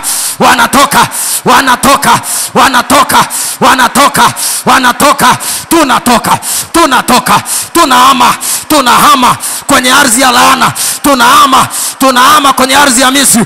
Hii ni Pasaka yangu, natoka Misri. Piga Farao, acha, piga achia miguu, pigo la damu, piga achia miguu yangu. Huwezi nishikilia wewe Misri, wewe niachie niende Kanani, achia miguu yangu, piga kwa Damaso, piga achia miguu ya huduma, piga kwa Damaso, piga na hama Babeli, na hama. Yes, kuna watu wanahama, naona watu wanahama, piga, tunahama, piga kwa damu ya Pasaka, piga kwenye ile hali, piga, achilia miguu. Tunahama kwa damu ya Pasaka. Tunahama kwa damu ya Pasaka. Tunahama kwa damu ya Pasaka. Shabababababa. Shekatakatakata. Tunahama kwa damu ya Pasaka. Tunahama kwa damu ya Pasaka. Shekatakatakata. Eteketeketekete. Eketeketeketekete. Ekekekekesekete. Rakatata. Njoo. Njoo. Tunahama kwa damu ya Pasaka. Hama. Hama. Hama. Hama. Naamisha nafsi yake. Naamisha nafsi yake. Naamisha nafsi yake. Naamisha nafsi yake. Naamisha nafsi yake kwa damu ya Pasaka. Kwa damu ya Pasaka. Kwa damu ya Pasaka. Tash. Kwa damu ya Pasaka. Anahama, anahama. Anahama huyu. Anahama huyu. Njoo. Njoo. Anahama, anahama. Anahama, anahama. Kwa damu ya Pasaka. Kwa damu ya Pasaka. Kimbia, hama. Kimbia, hama. Huyu anahama huyu. Huyu hapa. Anahama huyu. Huyu hapa. Anahama, anahama. Ndio. Ndio, hama. Hama. Hama. Hama. Hama. Hama. Hama. Hama.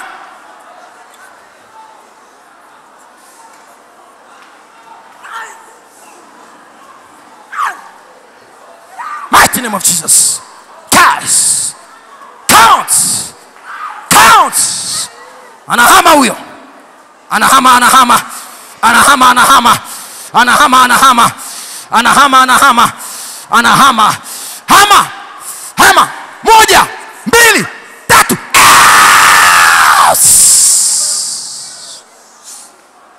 Anahama, anahama. Shikabababado. Shapatakatapa. Hama. Hama haraka. Hama. Hama haraka. Hama haraka. Hama. Hama. Hama marangu. Hama moshi. Njoo. Kala la la bosh. La babosh. La babosh. Huyu anatoka. Huyu. Anatoka. Hama, hama, hama. Hama tanga. Hama tanga. Hama tanga. Hama, hama, hama. Hama. Hama, ni saa ya kuhama. Ni saa ya kuhama. Ni saa ya kuhama. Ni saa ya kuhama. Ni saa ya kuhama. Ni saa ya kuhama. Na kuhamisha toka kwenye ardhi ya umaskini. Toka kwenye ardhi yenye laana. Na kuhamisha right now. Na kuhamisha right now. Na kuhamisha right now. Hii ni saa ya kuhama. Hii ni saa yako ya kuhama. Hii ni saa yako ya kuhama. Sema kwa jina la Yesu. Sema kwa jina la Yesu. Kwa damu ya Yesu. Nahama. Nahama. Na vitu vyangu. Ardhi niachie. Ardhi niachie. Pasuka. Pasuka. Pasuka. Pasuka. Pasuka wa ardhi. Pasuka wa ardhi. Nitapike. Nitapike. Aya, pasua ikutapike. Pasua irushe miguu yako. Yes. Yes.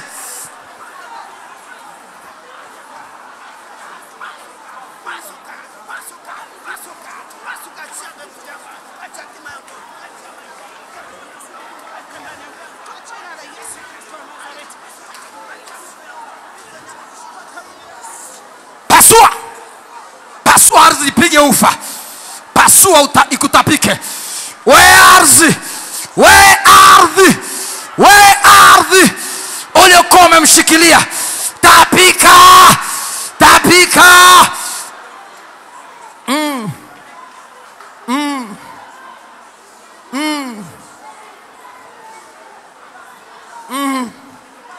Thank you Jesus. Ni saa ya kuhama. Ni saa ya kuhama. Ni saa ya kuhama. Bwana amekushika mkono. Ni saa ya kuhama. Kimbia, kimbia, hama. Kimbia, kimbia, hama. Kimbia, kimbia, hama. Nyota ing'aayo sana. Hama na vitu vyako. Hama na vitu vyako. Hama na vitu vyako. Hama na vitu vyako. Hama. Saa imefika. Saa imefika. Saa imefika. It is your time. Saa imefika. Ikabababa. Is your time right now. Yes. Yes. Thank you Jesus. Thank you Jesus. Thank you Jesus.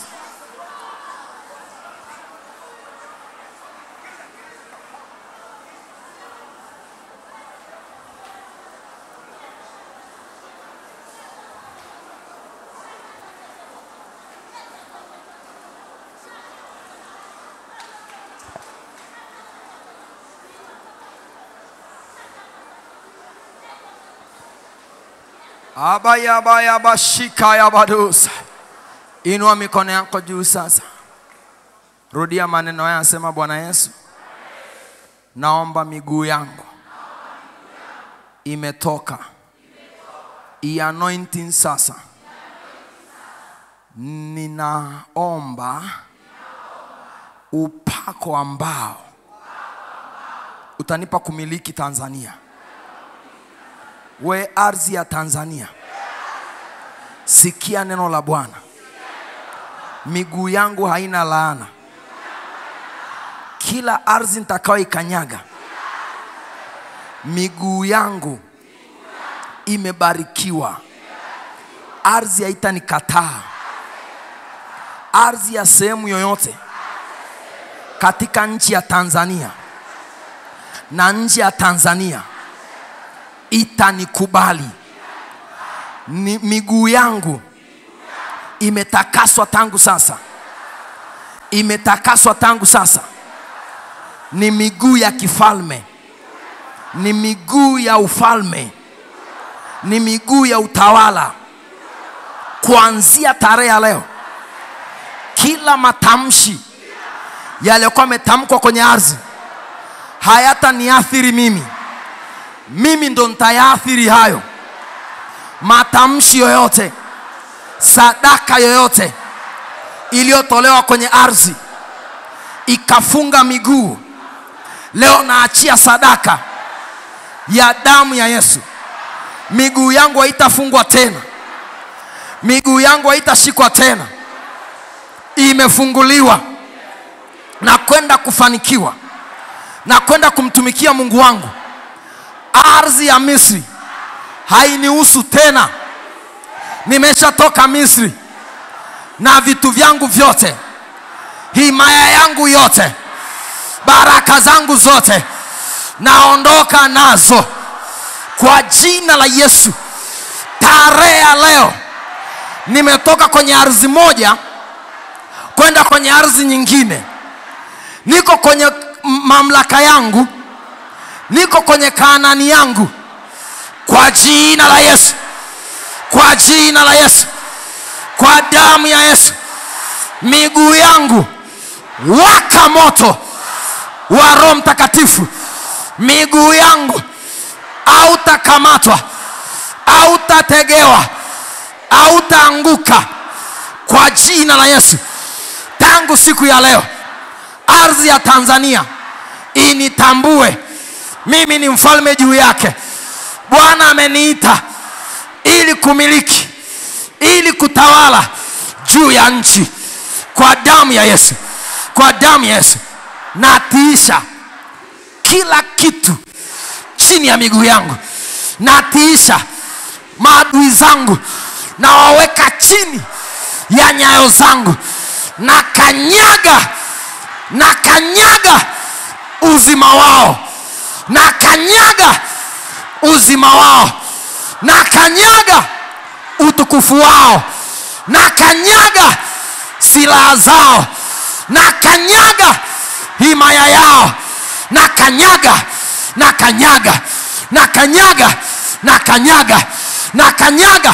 kwenye ardhi. Na kanyaga kwenye milima. Na kanyaga kwenye mabonde. Na kanyaga kwenye makaburi. Na kanyaga sasa. Kila kitu kinachokusumbua kikanyage chini ya miguu yako. Dakika chache zimebaki. Kanyaga chini ya miguu yako. Kila kitu Tanzania chenye uovu, chenye uharibifu, chenye udhibiti, kila kitu kwenye ardhi, kila upinzani kwenye ardhi, kanyaga. Kama wale wakoma walikanyaga ikatokea kitu, wewe una Mungu ndani yako. Kanyaga kabisa.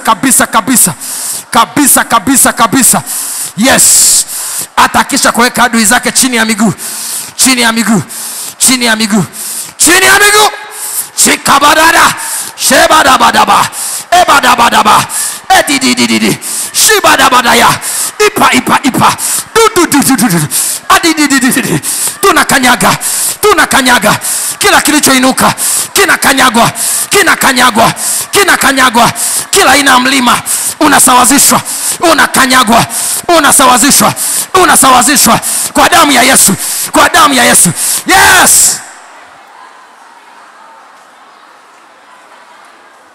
Amen. Inua tena mkono juu. Ni saa ya kupokea upako sasa wa kwenda kwenye vile viwango vya maji mengi. Rabababababa.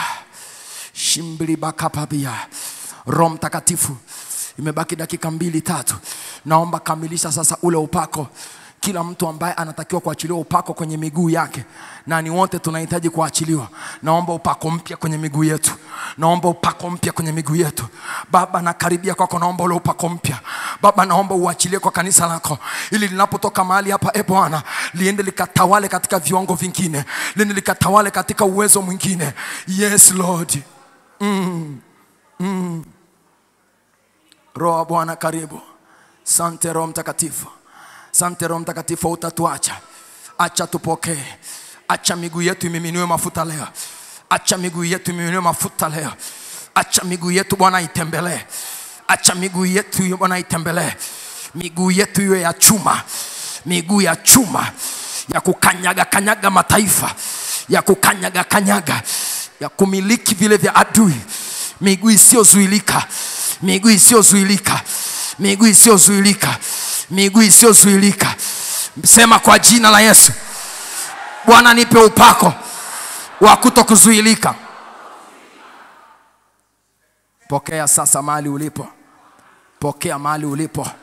Pokea upako wa kutokuzuilika. Pokea upako wa kutokuzuilika. Ndio, pokea upako wa kutokuzuilika. Right now. Right now. Ulizuilika sana, ni mwisho. Ni mwisho. Nimekuja kama masiwa Bwana. Natangaza kutokuzuilika kwako. Yes, pokea huo upako. Tembea kwa kasi. Pokea upako. Pokea upako.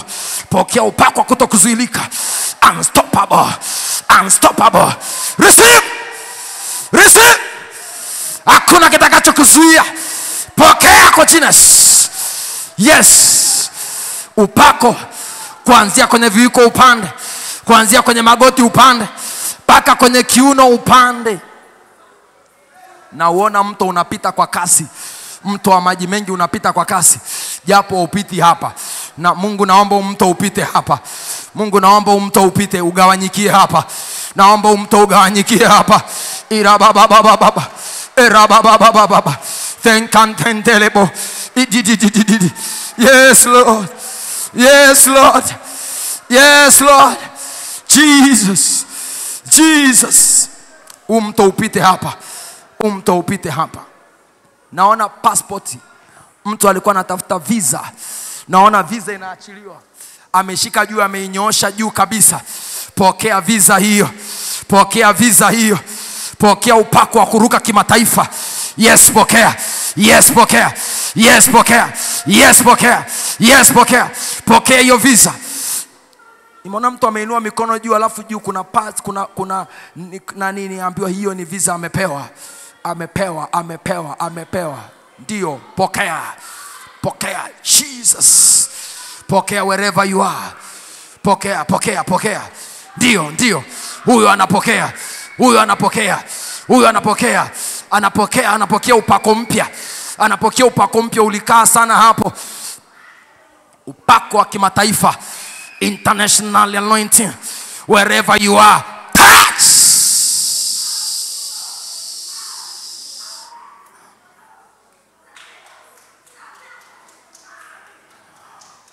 Umepokea in the name of Jesus.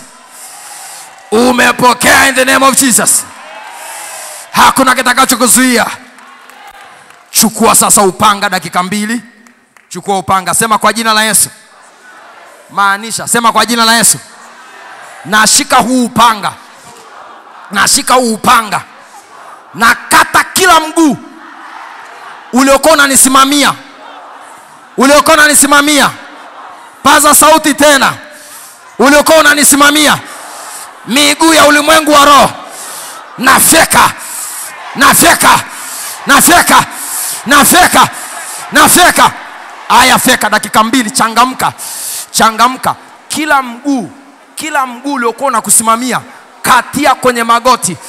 Kata ile miguu ya kiroho. kata, kata. Mingine kata. Vunja, kata. Vunja huo mfupa. Vunja. Vunja mfupa wa adui. Vunja. Vunja.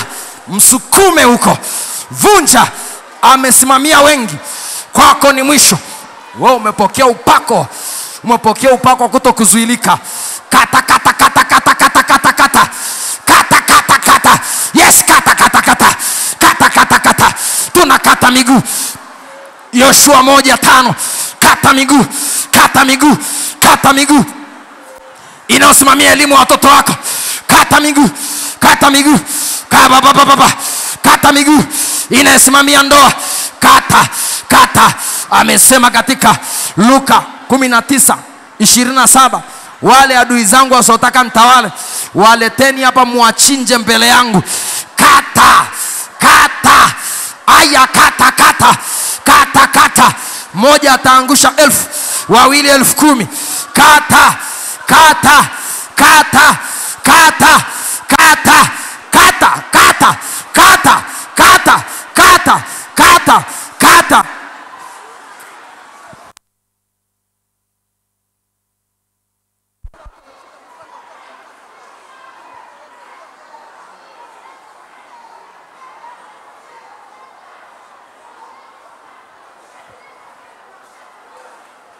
Katika jina la Yesu. Katika jina la Yesu. Katika jina la Yesu. Na wote tuseme amen. Mpe Bwana makofi, mpe Bwana makofi, mpe Bwana makofi. Haleluya. Karibu kwenye kiti chako.